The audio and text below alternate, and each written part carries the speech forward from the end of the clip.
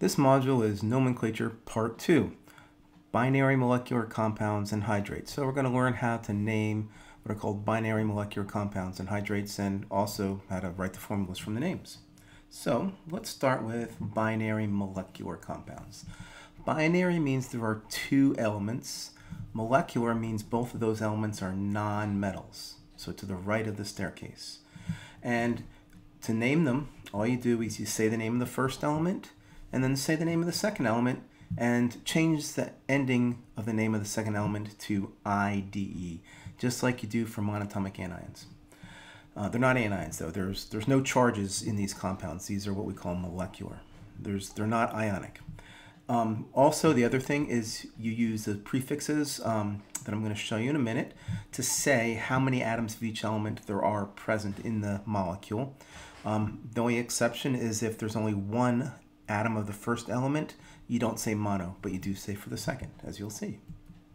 So here are the prefixes. Memorize them: mono, di, tri, etc. This is what they mean. So dodeca means there are 12 of that atoms of that element, for example. So now, let's just put it into practice.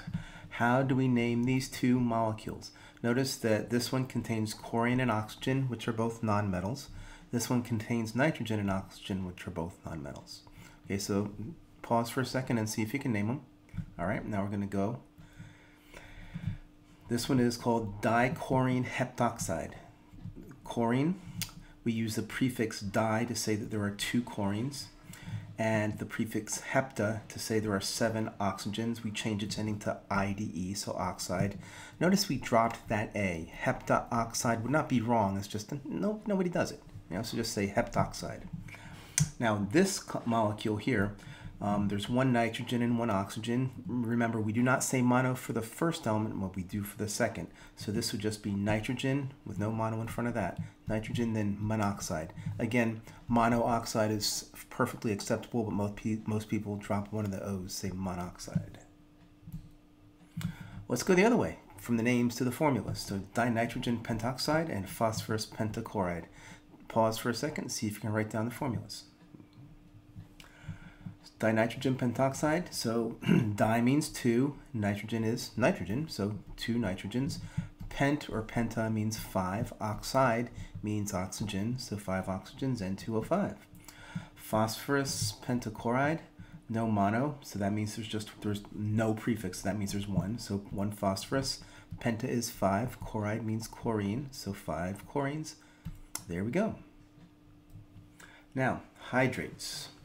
A hydrate, what it is, it's an ionic compound that has a certain number of water molecules that are loosely attached to each formula unit, and that number is the same throughout, or an average really.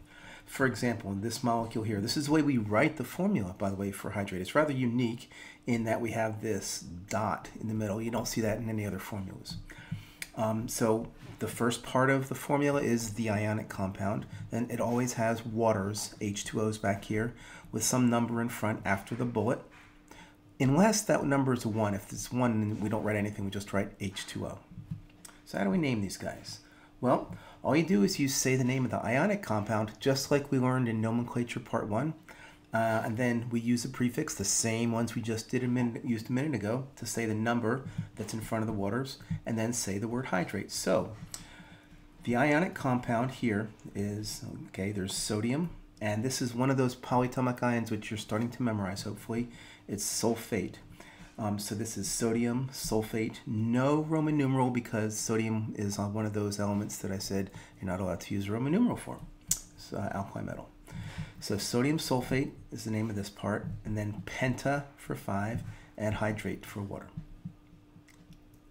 How about this one? Pause for a second, see if you can write down the name of this compound right here. All right, going on. So the ionic compound is called aluminum sulfate. 12 is dodeca hydrate. So aluminum sulfate dodecahydrate. Now let's go the other way, from the name to the formula. These names are real easy to recognize as hydrates because they have the word hydrate in them. So cobalt 2 nitrate hexahydrate.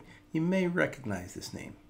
So This part is the hexahydrate. That's the hydrate means water, hexa means 6, right? So now we have to, this part here is the ionic compound. So see if you can finish that one up, pause, and then go ahead and let's look at it. So cobalt 2 is cobalt with a +2 charge. Let me just write this out.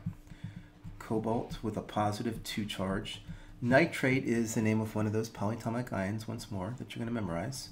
And it's NO3 with a -1. So when we balance the charges, we have cobalt, and we have a 2 outside of the nitrate, so we're going to put those parentheses and then the 2 outside of there. Then we write the bullet, 6 from hexa, then hydrate.